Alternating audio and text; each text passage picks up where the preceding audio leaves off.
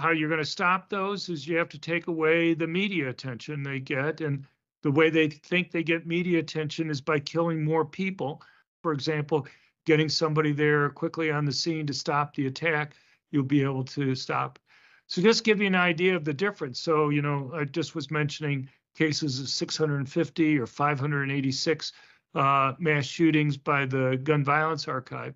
If you take mass public shootings as 4 or more people killed in a public place not involving some other type of crime, over the last 25 years, you're talking about between 1 and 8 of those cases occurring in any given year, with an average of over 2 of those cases.